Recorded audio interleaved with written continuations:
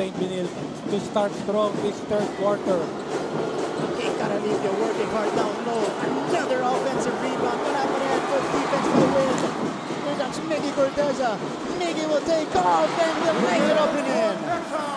Si Chase Orozco. Chase. Martin and Papa Bear during the halftime nga sa loob ng dugout. Coach Charles Chu told his players na he wants to see a bit more fight from the Benilde Blazers. They have to find their way. Spearheading the attack is this guy, Miggy Corteza, with 5 points here in the third.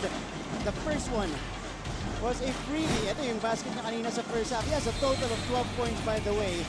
The breakaway layup, and right before we headed to the timeout, scoring a triple from the top of the key. Bolyar.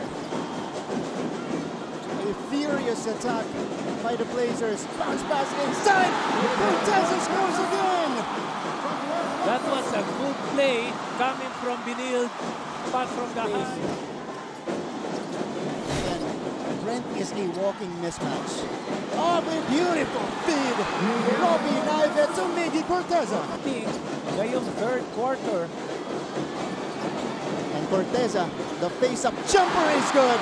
11 points in the third quarter alone. A chance to add on to this lead if you're Benilde.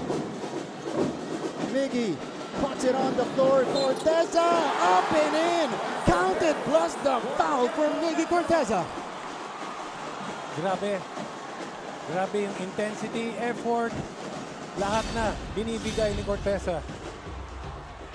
Miggy Corteza has been the man of the quarter.